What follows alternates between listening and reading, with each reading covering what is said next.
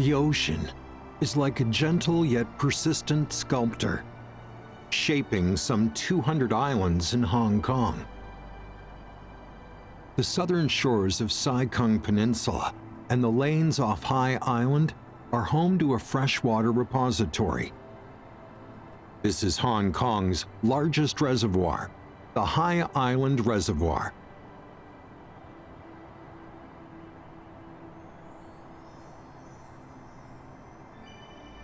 The rocky terrain to the east has a sizable chunk hived off by the oceanic force, called Po Pin Chow.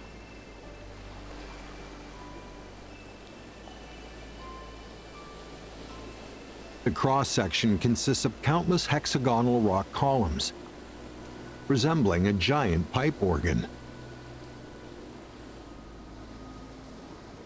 This is the most distinctive feature in Hong Kong Geopark.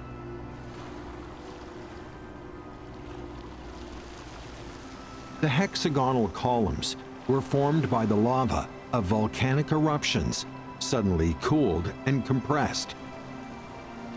The twisted form of some columns demonstrates the brute force deep within the Earth's bowels.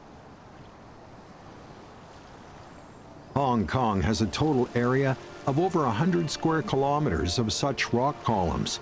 With their sheer numbers, impressive diameters, extensive distribution, unique chemical composition, and structure, they stand as a major geological wonder of the world.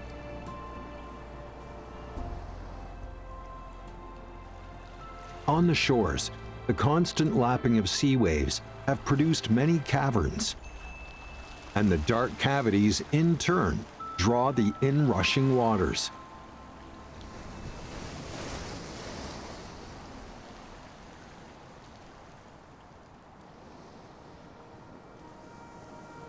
Unlike the dramatic landscape of Po Pin Chow, the port island at Tolo Channel has the distinctive red hue of the Danxia landform on the sea.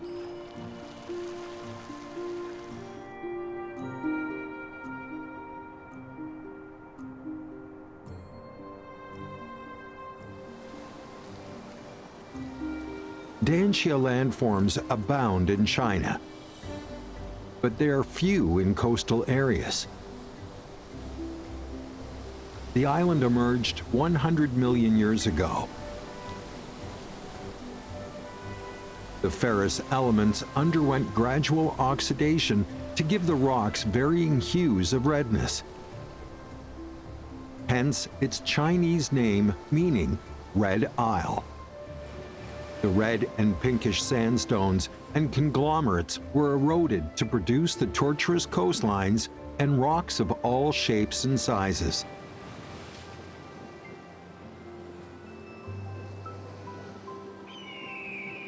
The white-bellied sea eagle soaring above seems to be admiring these rare spectacles. On the rocks, the dark iron manganese leaves recount the miracles from the geological past. These are not plant fossils. The iron manganese solutions have seeped into the rock cracks to undergo diffusion and evaporation and generate such patterns. It might have appeared decades ago or witnessed many centuries of vicissitudes. The glimpses of green in the rock cracks attest to the vigor of life. These pioneering plants are adept at surviving harsh conditions. Along with leaves on the rocks, they liven up the barren island. The winds may lull, and birds may tire, but the waves will never rest. The porous caverns, eroded cavities, and hexagonal rock columns proclaim the ocean's vast powers.